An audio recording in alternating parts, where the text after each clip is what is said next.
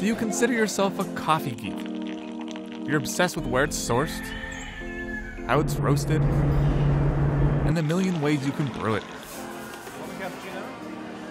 Well, these guys are the supreme coffee geeks. They've helped sequence the genome of the coffee plant and made the data public. That's huge for breeders and for consumers like you and me.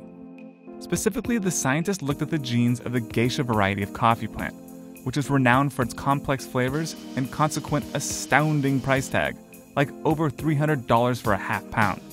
So to sequence a genome, we basically start with collecting leaves. We grind those leaves up, and we use some detergents and a few chemicals like ethanol. And the key is to extract the DNA as intact as possible. So this is the machine that does the actual sequencing, and these are called SMART cells. In each of these, there are 150,000 individual cells into which DNA will drop. The machine picks up those molecules and starts sequencing them. So you can see here that these are all the molecules in one of these cells, and you get the red and yellow and green that corresponds to the letters of the DNA. By doing this over and over and over, the machine slowly builds the genome. What scientists end up with is unprecedented insight into how a coffee plant is built.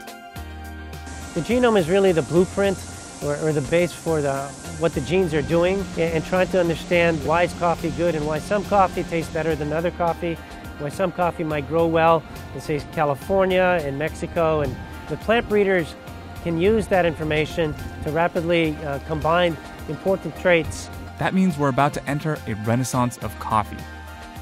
Think new varieties, grown in more places, with better resistance to disease. I'll drink to that, though I probably should have mentioned I'm more of a tea man. Oh well.